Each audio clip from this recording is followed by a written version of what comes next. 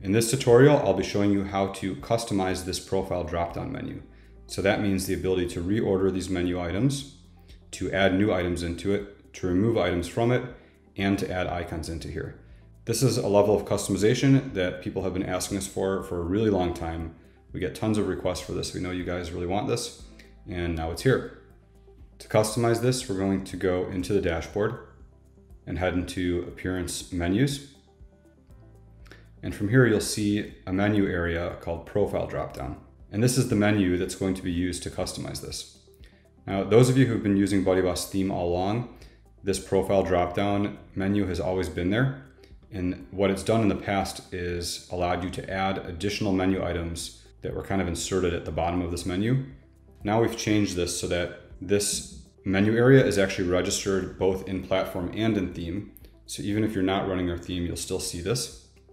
And it now controls both this dropdown and the admin bar dropdown. And instead of just appending new items into the menu dropdown, it actually completely overrides the dropdown. So if I go into here and click to create a new menu, I'm going to call it Profile Dropdown. And I will assign it to this Profile Dropdown area. I'll click Create Menu. And now if I go into BuddyBoss, this is the area that houses all of the logged in links that come with BuddyBoss platform. So basically links relative to the logged in user.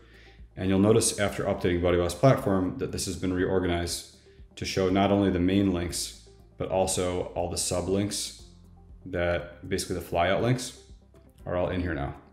So let's say I want this menu to have profile, view, edit, profile photo, cover photo, and I want to have notifications, unread and read, and I'll add the messages ones in here, and I'll click add to menu. So they're all added, and we will have to do a little bit of work to indent these. It's just how WordPress works. And I'll click save menu. And now let's come back here and refresh.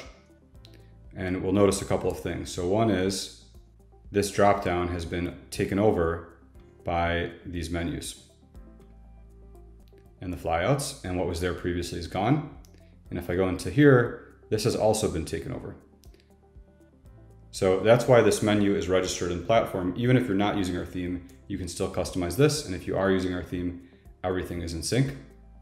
And if we unregister this from the profile dropdown area, then everything returns back to normal. So I'm going to turn it back on and show you a little bit more.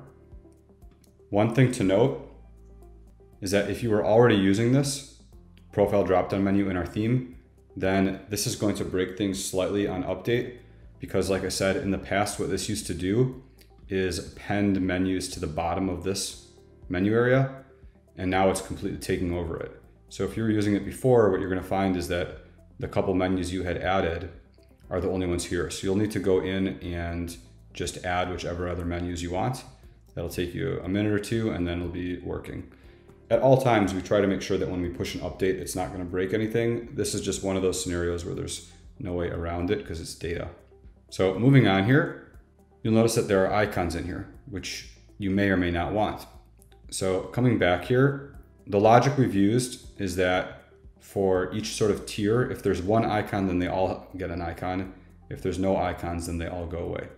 So just to show you what I mean, if I go in here and remove messages and remove notifications icons and save and come back, you'll see that it's forcing some kind of icon in here. It goes to the default, the same way we do it in here, because this is going to look really weird if some have icons and some don't, and things are moved around.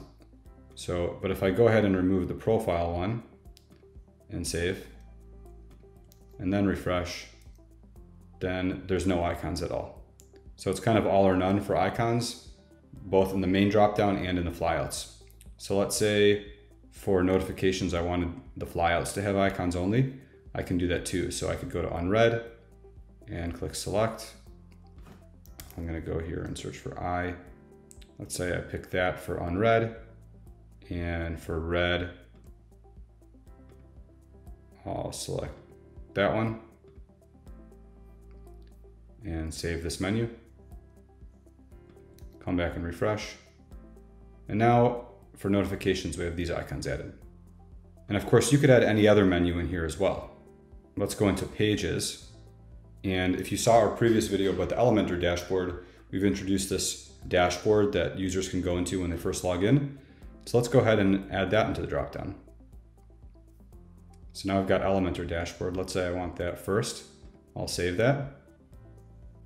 And then let's come back here and refresh. And now we've got our Elementor dashboard in here. So I could click that. And that's going to take me to my user dashboard. So as you can see, this is very powerful. You can basically do whatever you want with this menu now. We know that people really want this feature. They're constantly asking us for it, and I'm sure a lot of you will make use of this right away.